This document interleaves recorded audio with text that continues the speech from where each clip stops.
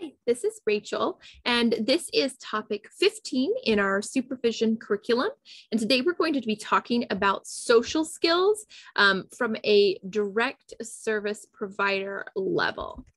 So social skills refers to a broad group of skills that would be working on, or that would be skills used in social situations, which is, again, very broad. Specifically, what I want to talk about today is teaching individuals to interact with their peers or learn from their peers, as opposed to focusing the interactions on adults. Sometimes what happens for individuals who have a lot of support needs from a young age, they have a lot of adults in their environment, a lot of adults that engage with them, a lot of adults that support them. And those learners may have more difficulty learning how to interact with their peers because they're always surrounded by adults who are really good at meeting their needs, at playing with them, at doing things their way. So how do we sort of shift that back over so that our learners can better engage with their peers and beyond just being near their peers, but truly engage with their peers? So there's this concept of social competence, and social competence can be described in terms of effectiveness, so how well it works, and appropriateness, so how well that strategy fits within the setting and the expectations.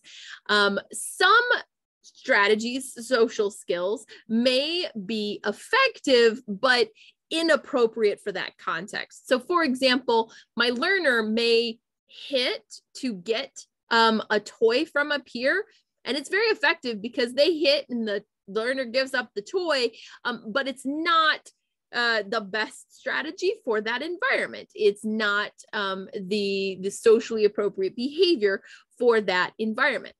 On the flip side, my learner may engage in a very appropriate request. So they might sign ball for a turn with the ball, but the peer may not understand what that means and may not respond appropriately or may not respond effectively to that request. So the learner's request was appropriate, but it was ineffective because my peer doesn't understand their communication strategy. Best case scenario, we find some way for our learner to get their needs met that's both effective and appropriate for that setting. So the individual might look at the peer, point to the ball and say, please, or sign please, or hold out their hand and say, my turn, some communication strategy that the peer better understands. And then the peer is able to respond, meet that learner's need, and that exchange is appropriate for the situation. So our goal is to teach skills that are both effective and appropriate for the setting and the circumstances. One of the ways that we want to do that is to facilitate those interactions between peers and our learners. But just being around peers does not necessarily mean that they are interacting. Our peers might not be interacting with our learners might not be interacting with our peers. So what we want to do is to systematically help support our learners in their engagement with the peers by teaching the peers how to interact with our learners. So I do want to stress this, that the focus is on teaching the peer how to interact with the learner so that the learner can be successful with the peers, okay? So our goal is not to make our learners fit in. Our goal is to teach our peers how to better understand our learner and how to support them in practicing some of those skills that they can use with adults that they just aren't using with peers. So peers as change agents or increasing that social competence. We want to teach our learners to interact appropriately in their environments and to engage with their peers. So a general plan for initially teaching a social communication skill and then setting it up into use with peer groups is to start by teaching the skill one-to-one in a structured setting with an adult, right? So when we talk about incorporating peers, we're talking about this generalization to using the same skills with peers that our learners are able to use effectively with adults. So maybe it's their communication strategies, maybe it's some things like turn taking or carrying on a conversation or cooperatively engaging in an activity. Oftentimes our learners learn how to do that with adults because the adults might be able to better interpret the individual and their needs and therefore better able to meet their needs and respond, whereas peers of the same age may not pick up on the same cues because they are also still learning how to interact in some of these ways. So start by teaching with the adult what the skill is, right? Once the learner can engage with the adult, now we want to add a peer. And with this, we're going to, basically do it in a set of three. So I'm the teacher, I'm going to engage both with the peer and with my learner, and I am going to set up opportunities for all three of us to use these skills to engage together. Then we might pull in another peer and have the teacher step back.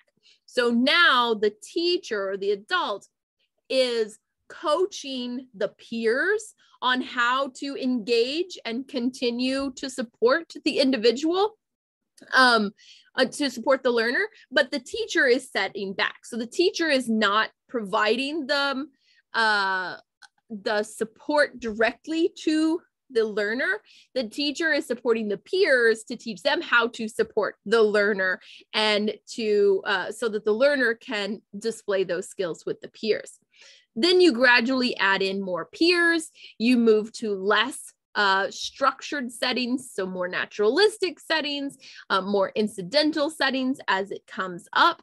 And then you eventually move to novel peers who haven't necessarily received all of that, that background training and support from the adult, but that way it gives that generalization opportunity for our learner to practice those same skills that they have done with familiar peers to now generalize to what if I'm with a new peer, what can I do and how does that look?